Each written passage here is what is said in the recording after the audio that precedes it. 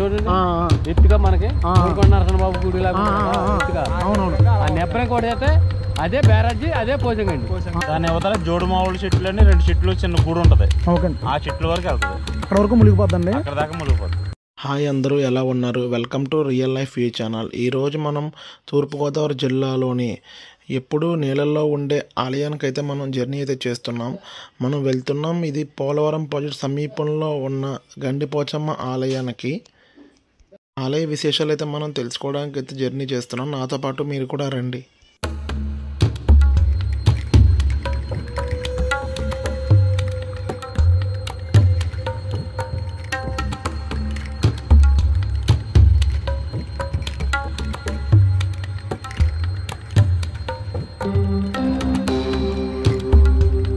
Polavaram project అత్యంత సమీపంలో ఉన్న ఈ గండిపోచమ్మ ఆలయం ఎప్పుడూ నీళ్ళలోనే మునిగి ఉంటుంది. ఎందుకంటే ఇది పోలవరం దగ్గరలో ఉన్న ఆలయం కాబట్టి పోలవరం డ్యామ్ పూర్తయిన తర్వాత ఈ ఆలయం అనేది ఇంక మనకి కనబడదు.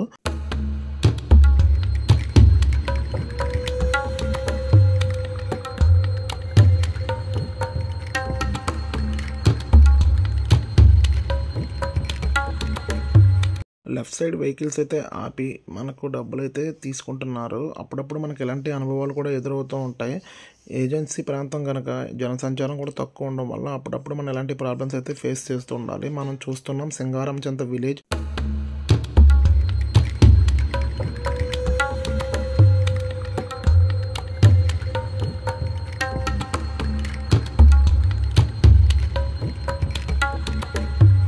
సింగారమ్మ చెంత ఆలయం కూడా చాలా famous temple in east Godavari అని చెప్పాలి. రాష్ట్ర నలుమూలల నుంచి కూడా ఈ ఆలయానికి వచ్చి భక్తులైతే మొక్కులు తీర్చుకుంటారు. తూర్పుగోదావరి జిల్లా తలుపులంలోకి అయితే వెళ్ళి మొక్కుబడులు ఎలా తీర్చుకుంటారు. ఈ ఆలయాన్ని కూడా రాష్ట్ర నలుమూలల నుంచి అంతేకాకుండా చుట్టుపక్కల గ్రామాల నుండి గ్రామ దేవతగా ఆరాధించే దేవతగా ఇక్కడ మనకి కొలుస్తారని నమ్మకం.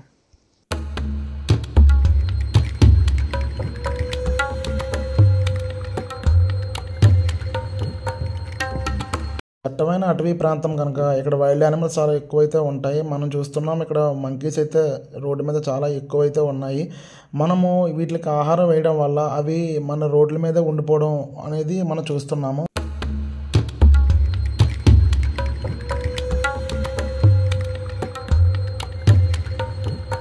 మనకి బోర్డు అయితే వచ్చింది. రైట్ సైడ్కి మల్లవరం, స్ట్రైట్గా వెళ్తే గోకవరం. మనం గోకవరం అయితే వెళ్తున్నాము.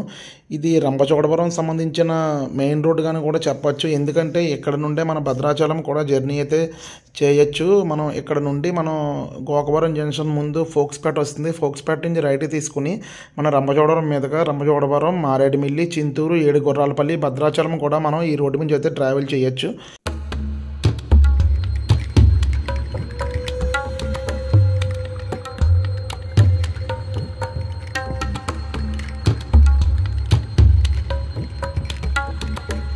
ఫోక్స్పేట జంక్షన్కి అయితే వచ్చాం. మనం ఇక్కడ నుండి లెఫ్ట్ తీసుకుంటే గోకవరం వెళ్తాం. మనం రైట్ సైడ్ తీసుకుంటే రంపచోడవరం, భద్రాచలం వెళ్ళే రూట్ అది.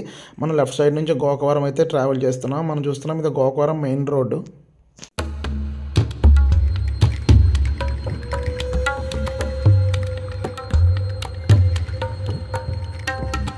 టీ బ్రేక్ తీసుకునే టైం అయితే వచ్చేసింది. మనం ఈ గోకవరం జంక్షన్ ముందు అయితే ఉన్నాం. లెఫ్ట్ సైడ్లో ఇక్కడ టీ టైం అనేది ఇక్కడ ఉన్నది. ఇక్కడ టీ ఇక్కడ తాగి మనం ఇక్కడ నుండి జర్నీ అయితే చేయబోతున్నాం. టీ బ్రేక్ తర్వాత మనం గోకవరం దేవిక్ చౌక్ నుంచి మనం రైట్ సైడ్కి అయితే తీసుకుంటున్నాం. రైట్ సైడ్లో ఇంజిన్ ఆయిల్ పెట్రోల్ బంక్లోకి వెళ్ళి మనం ఫ్యూల్ అయితే ఫిల్ చేయించుకుని మనం ఇక్కడ నుండి లెఫ్ట్ సైడ్లో తంటికొండ దేవస్థానం ముఖద్వారం నుండి మనం రైట్ సైడ్కి అయితే తీసుకుని గండిపోచమ్మ ఆలయంకి అయితే ట్రావెల్ చేయబోతున్నాం.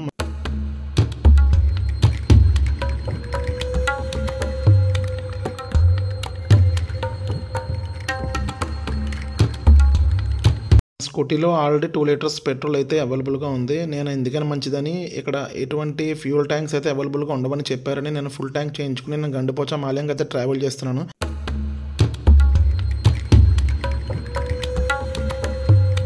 ఫ్యూల్ ఫిల్ చేయించుకుని మన జర్నీ అయితే స్టార్ట్ చేస్తున్నాం. మనం చూస్తున్నాం ఇది లెఫ్ట్ సైడ్కు తంటికొండ ముఖద్వారం సంబంధించిన ఆర్చ్ అయితే ఉంది. మనం ఈ ఆర్చ్ నుండే మనం గండిపోచమ్మ ఆలయానికి అయితే వెళ్తున్నాం. మనం స్ట్రైట్గా వెళ్తే తంటికొండ ఆలయం, రైట్ సైడ్కి వెళ్తే నాగులపల్లి వెళ్ళి నాగులపల్లి నుండి గండిపోచమ్మ ఆలయంకి అయితే మనం వెళ్ళొచ్చు. మనం వెళ్ళేది గండిపోచమ్మ ఆలయం కాబట్టి మనం రైట్ టర్న్ తీసుకుని ట్రావెల్ అయితే చేయాలి.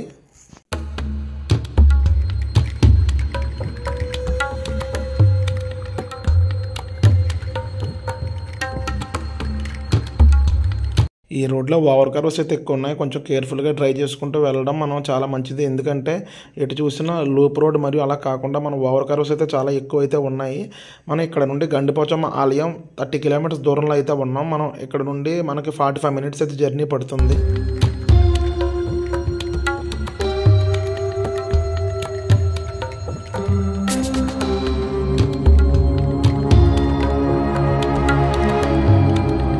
మనం రావిలంక విలేజ్ నుంచి అయితే లెఫ్ట్ అయ్యాం. ఈ విలేజ్ నుంచి గండిపోసమ్మ ఆలయం 26 కిలోమీటర్ దూరంలో అయితే మనం ఉన్నాం.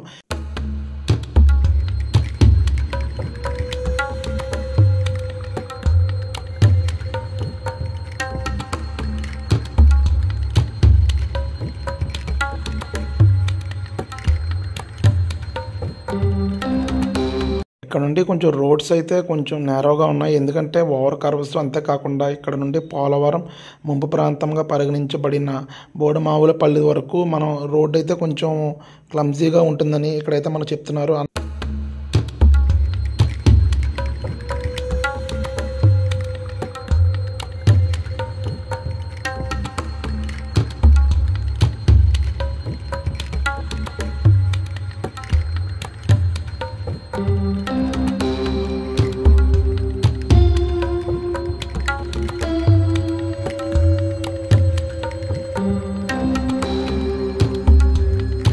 ఫ్రంట్ లెఫ్ట్ సైడ్లో సైన్ ఇన్ బోర్డు అయితే మనం చూస్తున్నాం. మనం ఇక్కడ నుండి పోలవరం ముంపు ప్రాంతంగా పరిగణించబడిందని మనకి సైన్ ఇన్ బోర్డు అయితే పెట్టారు.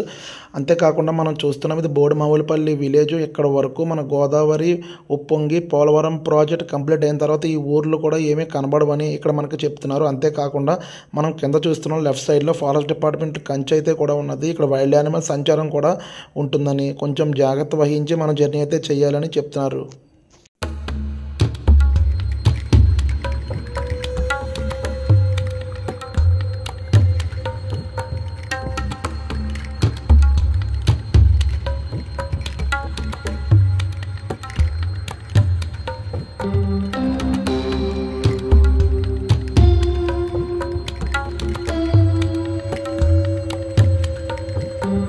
ఇక్కడ మొబైల్ టవర్ సిగ్నల్స్ మరియు జనసంచారం ఎవరూ లేనందున కొంచెం కేర్ఫుల్గా మనం డ్రైవ్ అయితే చేయాలి.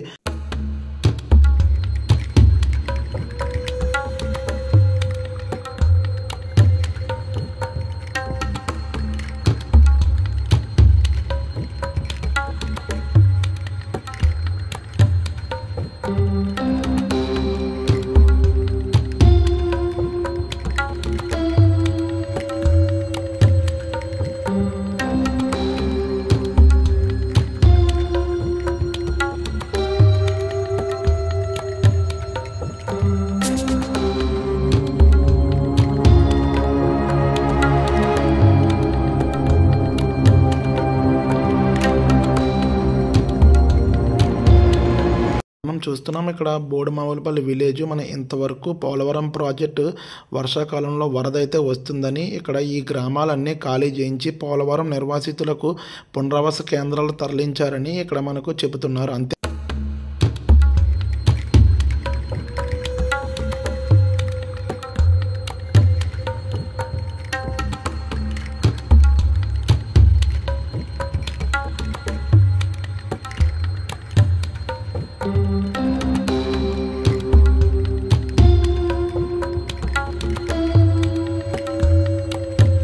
సుమారు 2 తాడి చెట్లు ఎత్తంత నీరైతే మనకు ఇక్కడికైతే వస్తుందని ఇక్కడ మనకు చెప్పారు. అంతేకాకుండా ఈ ఏరియాలో మొత్తం పోలవరం ప్రాజెక్ట్ సంబంధించిన వాటర్ అంతా ఈ ఏరియాలోకి వచ్చి మొత్తం ఈ రోడ్డు కూడా వర్షాకాలంలో మనకైతే కనబడదని ఇక్కడ మనకు చెప్పారు. అంతే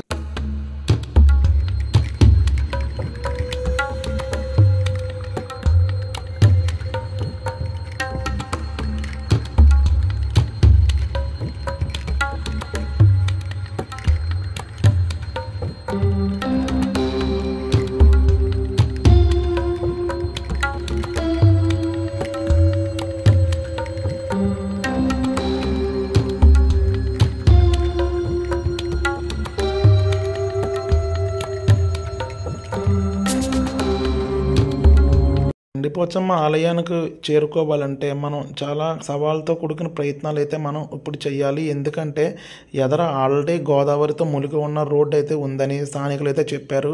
బైక్స్ అయితే కూడా అతి కష్టం మీద వెళ్తున్నాయి. మన స్కూటీ కనుక మనం స్కూటీ వెళ్తుందో లేదో అనేసి స్థానికులు అయితే మనకు కొంచెం డౌట్గా చెప్పారు. మనం చూద్దాం, మనం ఫ్రంట్కి అయితే వెళ్ళి మనం స్కూటీ వెళ్తుందో లేదో అని.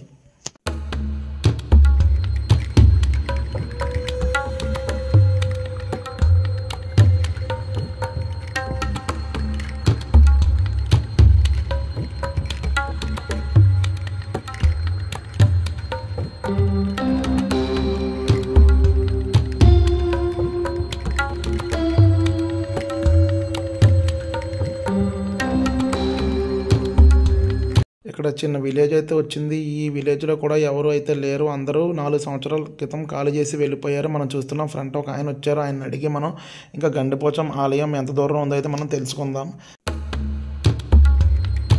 నెక్స్ట్ ఏంటంటే ఇక్కడ టెంపుల్ మొత్తం వాటర్లో మునిగిపోయిందని చెప్తున్నారు ఆయన. మునిగిపోయింది గుడి. ఇప్పుడు తెరుతారండి, ఈ నెలలో అభిషేకాలు చేసి తెరుతారు. ఓకే, గుడి అయితే మటుకి నెంబర్ 1 గుడి. ఇప్పుడు వెళ్ళడానికి అయితే వేయలేదండి. ఇప్పుడు అంటే ఇక్కడ కొద్దిగా వాటర్ ఉందండి, మరి ఆ వాటర్ చూస్తే మనం ఏంటన్నది అర్థమవుతుంది. అంటే మా బండి అయితే వచ్చేస్తుంది, మీ బండి స్కూటీ కదా. ఎలాగో ఆయన రిక్వెస్ట్ చేసి మేము ఆయన కూడా ఫాలో అయ్యి టెంపుల్కి అయితే మేము వెళ్ళబోతున్నాం. మనం చూస్తున్నాం ఫ్రంట్ అనేది వాటర్తో మునిగిపోయిందని కంప్లీట్గా ఆయన చెప్తున్నారు. మనం అయితే ట్రై చేస్తున్నాం మన టెంపుల్కి అయితే వెళ్ళడానికి. చూస్తాం, స్కిప్ చేయకుండా చూస్తాం. అయితే మనం ఇప్పుడు వెళ్దాం అయితే.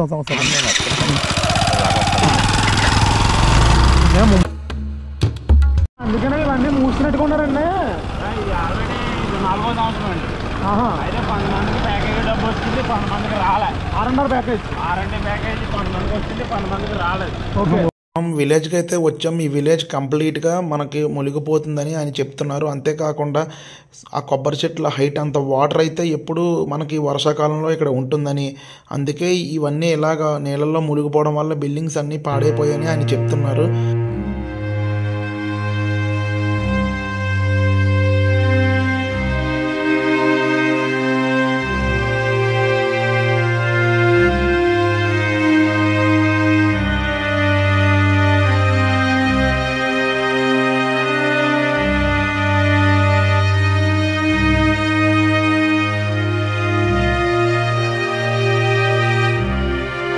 గ్రామంలో సినిమా షూటింగ్లు కూడా జరిగేవని, అంతేకాకుండా ఎంతో చక్కటి వాతావరణంలో ఉండే ఈ గ్రామాలన్నీ పోలవరం ముంపుకు అవ్వడం వల్ల మనకి ఈ గ్రామాలన్నీ ఖాళీ చేసి జనాలు సుమారు 4 సంవత్సరాలు అయి వెళ్ళిపోయారని ఆయన చెప్తున్నారు. మనం